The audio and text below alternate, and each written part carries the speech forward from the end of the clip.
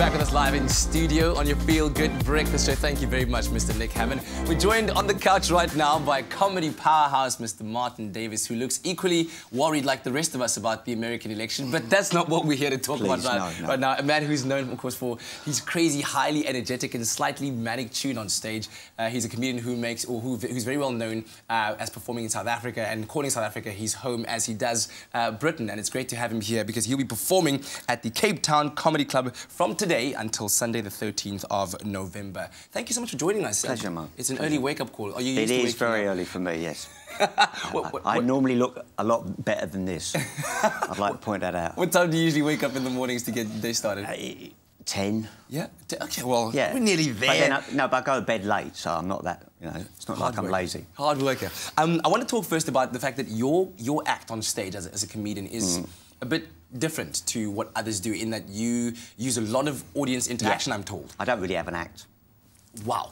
I literally talk to, it's, you know, hello, who are you? And then we're off. I did a show in Holland once and they said to me, what are you going to do? I said, well, I do this TV show. And I said, well, I do this bit. I say hello when I come on and we do some other stuff and then I'll say goodbye when I leave.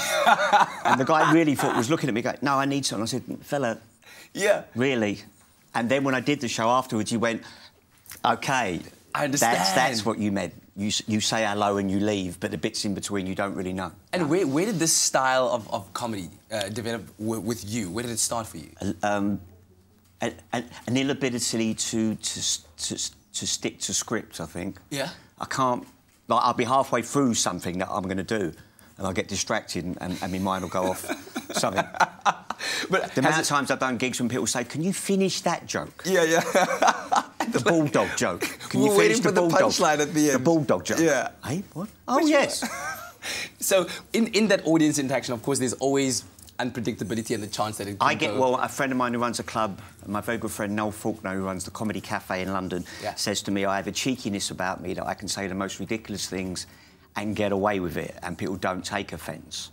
Oh, my word. Yeah. Is it just the way that you deliver it, do you think? Would you like an example? I would love an example. Go ahead, give it to me. I was doing a gig once. There was 4 beautiful girls, a very plain girl who had a hen party thing, and this old lady. So I said to the old lady, who are you? She said, I'm the mother. And I went, what, of all of them? And she went, yeah. And I looked at the plain one, and I looked at the mother and I went, I bet you thought you'd never get rid of her.